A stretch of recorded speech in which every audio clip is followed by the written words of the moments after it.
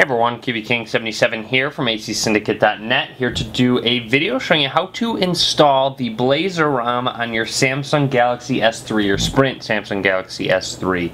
So let's go ahead and get into it. First of all, you're going to need to make sure your device is rooted. You need to root your device. I do have a video on how to do that if you want to follow that. But anyways, once rooted, of course, once you root it, you will have a custom recovery clockwork mod, so you're ready to go there. So go ahead and click on the link in the description of the video.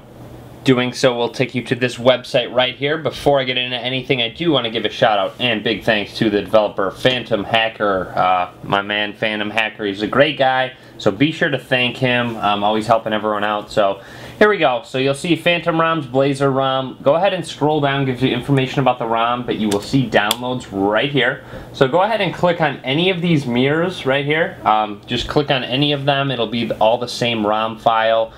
Whichever one's the fastest for you. So click on one of them, it'll download the ROM for you. It'll be a zip file. Just transfer that zip file over to your device, whether it be your SD card or internal storage. Either one works.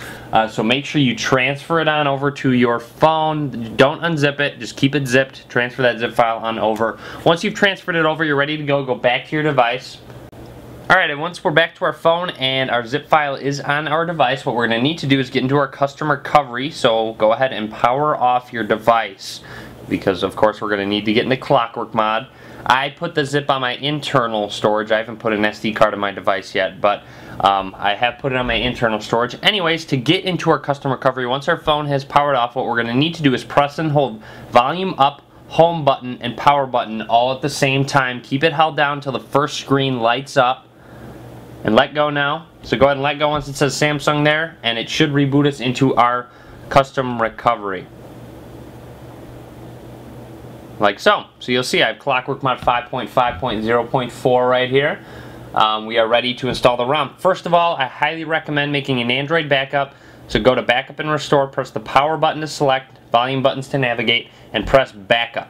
Or you can hit backup to internal SD card. If you're like me and don't have an SD card in the device yet, hit backup to internal SD card, which is what I'm going to do right now. I need to make a backup, so I'm going to make an Android backup. I recommend you do the same, and I'll be back once it's done. Alright, as you can see, backup complete. My Nandroid backup is done. So now, once done, I am ready to install my Blazer ROM. So let's go ahead and get into it. First of all, what I recommend doing is go to Wipe Data Factory Reset. So press the power button, select that, and hit yes. Delete all user data. That would be the first thing you're going to need to do. Let it do its thing. It's just going to wipe your contacts, your apps, etc.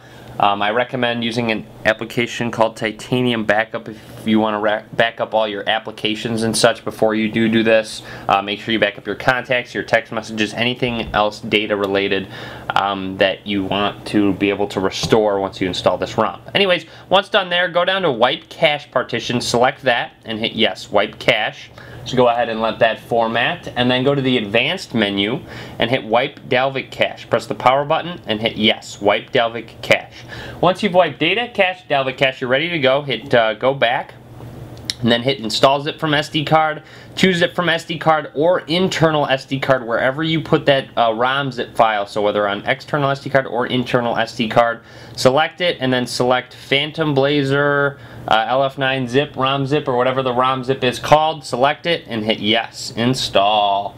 So go ahead and install that ROM zip. It will take a bit of time. Usually ROM installs do take a little bit of time, so you're gonna have to be patient with it.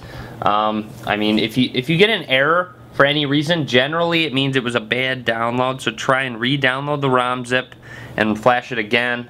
But anyways, let it do its thing. I'll be back once it's done installing. Alright, as you can see, install from SD card complete. It only took a couple minutes, 2-3 minutes to install, so to give you an idea there. So install from SD card complete. Once it says that, just hit go back and then reboot system now. So go ahead and reboot your Galaxy S3, and it should boot up, and you should be running the Blazer ROM, and that would be it. Otherwise, I'm going to go ahead and let you guys check out the boot animation. So as you can see, very cool. Looks like the International Galaxy S3 boot animation there. But anyways, I'm going to be doing a separate review video of this ROM, so you're definitely going to want to check that out. I'll be going over many different things, different tweaks, all that good stuff about the ROM. So be sure to check out my review video. I will link to it in the description. Be sure to subscribe as well. Follow me on Facebook, Twitter, and Google+. All links will be in the description of the video below. And as always, thanks for watching. Be sure to give this video a thumbs up. And also, first boot up is going to take a little bit longer than usual. So be patient with that first boot up. Subsequent boot ups will take a lot faster. Just because it's a clean ROM install, it will take a little bit longer. But thanks for watching.